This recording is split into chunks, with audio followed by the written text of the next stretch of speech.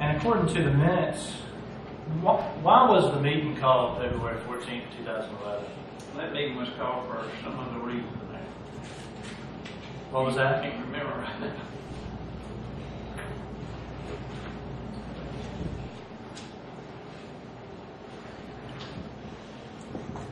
This was the... We had several special call meetings right there in the room.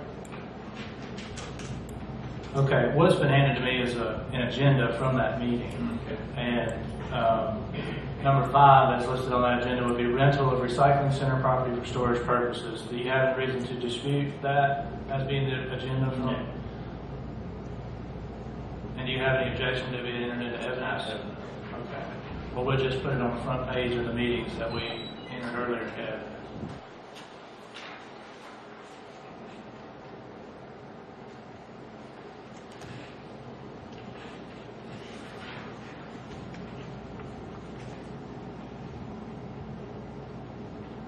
Anybody else have any questions right now?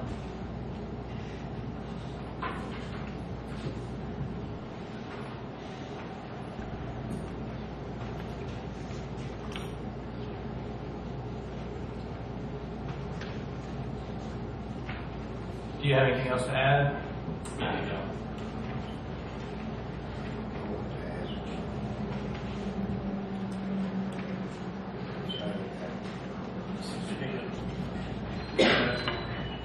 I would like to ask Mayor concerning the container temporary storage. I was present in the council meeting when this was discussed concerning those containers. It was my understanding that the minutes of proper here about Mr. Clendenin asked if the city was going to collect any fees for that storage, and your response was, as in the minutes, that they were going to take care of pull-offs, haul-offs for us free to compensate for that use, that temporary use, because of the condition of where they did have the stored property. Am I correct? Yes. And it is also my understanding at that time, between you and the council members, that was supposed to have been okay and settled.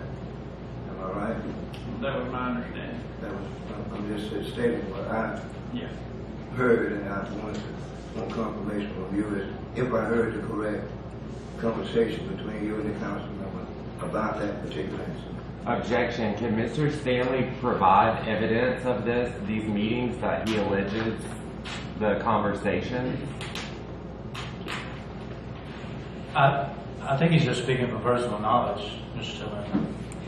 Well, I would like to see it. If he's allegating, if he's saying this is how it happened, then I would like for him to show the council exactly what he's Mr. referring Tilman, to. I'll remind you that you are not officially recognized at this point.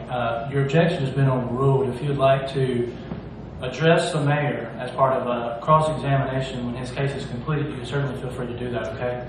Thank you. And what I'm not trying to limit input from either party. I'm just trying to maintain some order, okay? I'm sorry.